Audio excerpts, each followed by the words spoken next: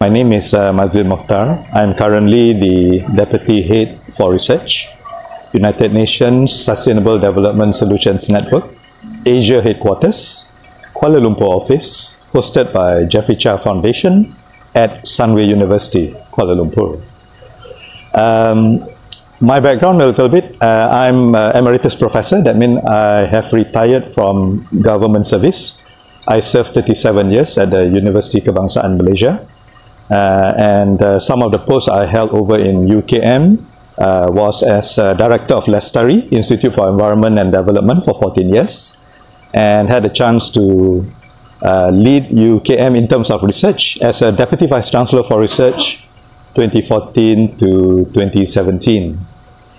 And within the country, during those times, sometimes I was selected by the government to lead certain committees, including to become the chairman of Environment Quality Council of Malaysia 2015 until 2018.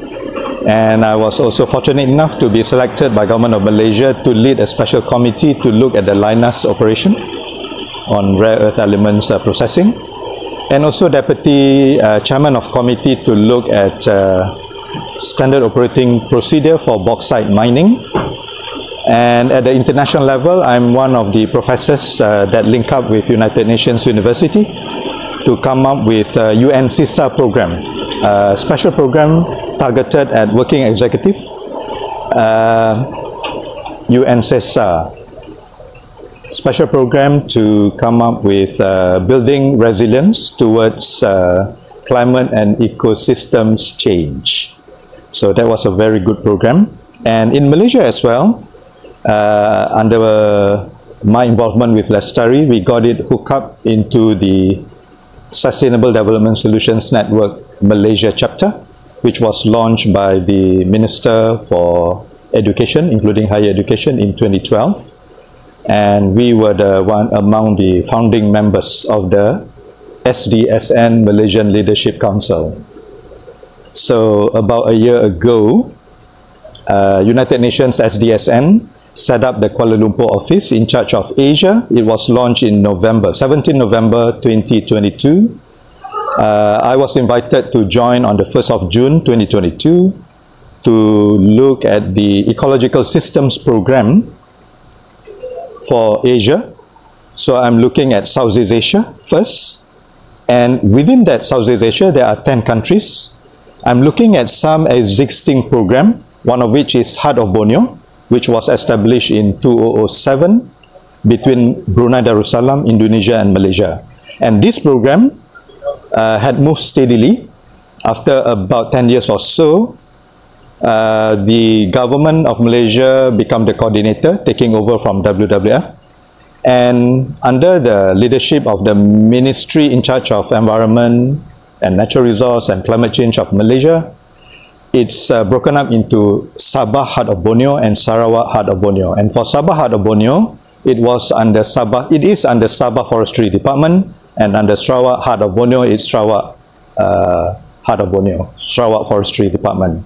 But glad to say, Sabah Forestry Department had moved very well. Every 2-3 years, they will establish or launch SPA, Strategic Plan of Action, Sabah Heart of Borneo. And the latest was launched 2nd December 2002, the third Strategic Plan of Action. And that has been my interest and SDSN interest to build up what we call the Science Panel for Southeast Asia.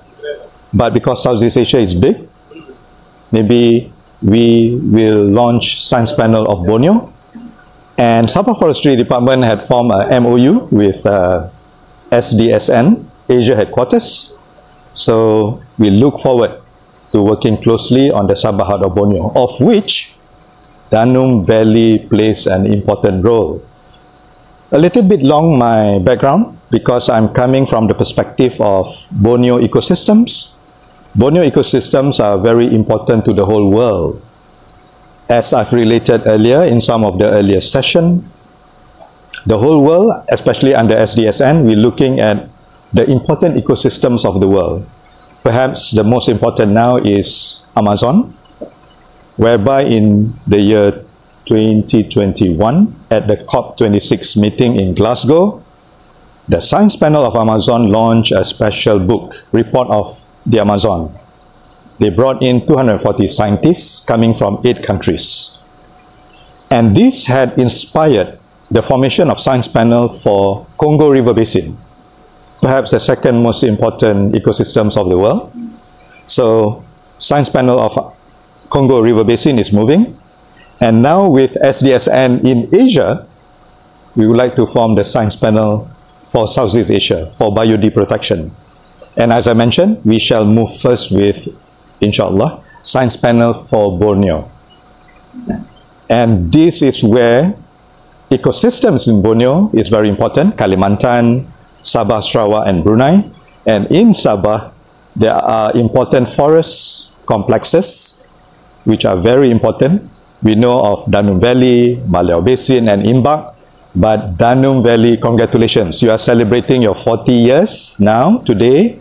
And in this workshop, we are gathering about 100 very selected people. But what is very inspiring are 70%, I would say, are coming from the age group of 30 years and below, which are actually we are looking into the future. And sustainable development is about the future and the next generation, because the concept is borrowing the earth or planet earth from the future generation. So for us, the current generation, we would like to share our knowledge and experiences with the younger generation. For this case, R&D workshop, future direction for Danum Valley after 40 years, but looking for the next 40 years. So what's the importance and connectivity to SDG, Sustainable Development Goals? It just happened that that is the main core business of our institution, Sustainable Development Solutions Network, which began in 2012 when Professor Jeffrey Sachs, based in Columbia University, was appointed by Secretary General of United Nations, Ban Ki-moon, appointed Professor Jeffrey Sachs, and he's Professor of Economics of the world. So, sustainable development is about economics, environment, and social and governance, but of course, economics is very important to almost all of us. But in a way, we must look at connectivity, nexus. So in this case, connectivity of economics, environment, and social. No one is to be left behind. And SDGs is about 17 goals, 169 targets, I think about 242 indicators. But one of the relevant SDGs whereby Danum Valley Field Centre becomes very important is SDG number 14 and SDG 15. Life below water, life on land, climate action, SDG 13. I think all the SDGs are important, including poverty eradication, zero hunger, and all that. Because the next thing we look at is how part of the forest can bring benefit to the local community, including indigenous community. So easy to say, but quite challenging to find the solutions to problem. That's why we are very happy to be involved and invited to participate in this 40th anniversary of DVFC, Danum Valley Field Centre. Yeah, we have high hopes of the future. The thing is, we are now at the year 2023. SDG's ultimate goal is 2030. What is left is 7 years, maybe less, 6.5 years. And when we look at the midway, because SDG was officially launched 2015 until 2030, 15 years, we are already at the halfway mark, 50% of the journey. And when SDSN monitor the performance of SDG achievements of countries in the world, we fail. In most of the, in fact, in all the SDG, we are still lagging below 50%. So that means all of us must work very hard to try and catch up and accelerate try to achieve the 17 SDGs in about 6.5, 7 years' time. And who are the most energetic and people that are going to bring us into the future? The younger generation, the youth. And we are going to share our experiences to bring up and train you in terms of capability and capacity to become future leaders, even as current leaders in your respective community, either at work or after office hour. So that is what some of the greatest challenge, but we are very happy to be involved. So at the end of the day, to make sustainable development goals happen on the ground, it shouldn't be only the agenda of Prime Minister and Minister at the federal level. It must happen at state, district, local authority level. So that I would imagine, and SDSN would say, those are the crucial, critical points. And some of you here in this room will become the future district officer or the future local authority leaders or members of the local authority. And one of the important SDG is the 17th SDG, partnership. Cooperation and collaboration are the two important things, whereby I always throw a challenge. Wherever we are, we must try to help the nearest district officer, the nearest local authority leader. So congratulations to Dr. Y.D. Sinun and all the members of the management committee of Danum Valley Field Centre. Congratulations on the brilliant 40 years, whereby DVSC, as we have heard from some of the briefings by Professor Ghazali Ismail and other leaders just now, that DVFC had been voted as the best field centre in the world, even beating the one in Costa Rica and elsewhere where it was modelled by. You had been there #1, but we believe DVFC can become a better and better model for things which are good going to happen at district and local authority level in Malaysia, hopefully also in Indonesia, in Brunei Darussalam, in Borneo. Borneo, inshallah, today is being seen perhaps as the third most important ecosystems in the world. Borneo is going to host the new capital city of Indonesia, Nusantara, which we believe is going to be maybe 10 times bigger than Putrajaya. Thereby, Sabah, Sarawak, Brunei must be and must get ready. And you all young people, these are the golden opportunity to really work with Nusantara, work in Sabah, work in Sarawak, in Borneo, balancing development and biodiversity protection. And that biod for Danum Valley not only means that the forests and the trees on land, but also the system of the water, the river, the carbon, everything. And as we had done the sharing just now, the voluntary carbon market in which Sabah and Sarawak are taking the lead in Malaysia, congratulations. This will have an important impact and effect and implications upon what we are going to do in the next few years, particularly reaching 2030. But going another 20 years, it's 2050. And what did we promise to the world? Malaysia promised to be carbon neutral 2050.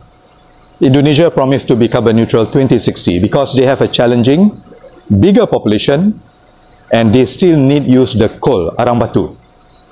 But maybe Sabah Sarawak with Malaysia, we can do it quicker by 2050. All these are beautiful words to be mentioned in documents, but not easy to do. But how to do it? We do it together. The current generation with the future generation, people from various disciplines, people coming from various sectors, not only the government, not only academia, but community and also business and industry. Yeah, we have done good for the past 40 years, but moving into the future, we discussed just now that very good information and results coming from research and innovation from Danum.